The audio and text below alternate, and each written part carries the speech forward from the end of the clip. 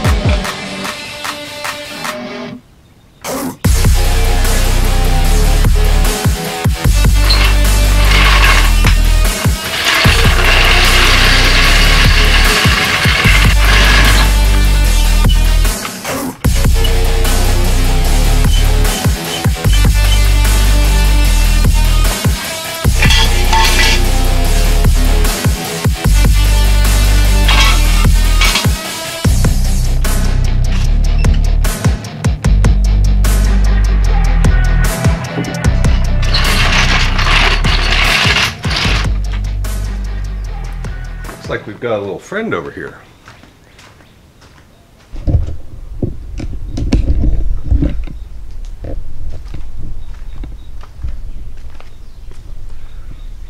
What you doing, bud?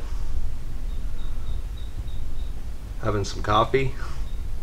Let's get this car out of here. Inside.